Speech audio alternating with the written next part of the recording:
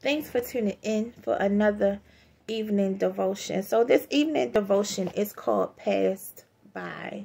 And the scripture lesson is from Philippians 1:6. It says, I am confident of this very thing, that he who began a good work in you will perfect it until the day of Christ Jesus. And again, it's Philippians 1:6. And the devotion says, have you ever felt like you missed your chance and life has passed you by? In the world where youth is idolized, it can be difficult to embrace the maturing of our bodies, mind, and soul. However, wisdom is found in depths of experience. When we have lived long enough to experience disappointment while not letting it define us, we see that there is beauty in new beginnings. God is not done with you.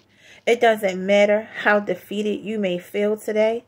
He is not finished working his restorative power in your life. He is the God of redemption, and he grows beautiful gardens out of the ashes of disappointment. He is in the details of your story, and he doesn't miss a thing. May your heart know greater trust and confidence today as you lean into the love of your ever-present help.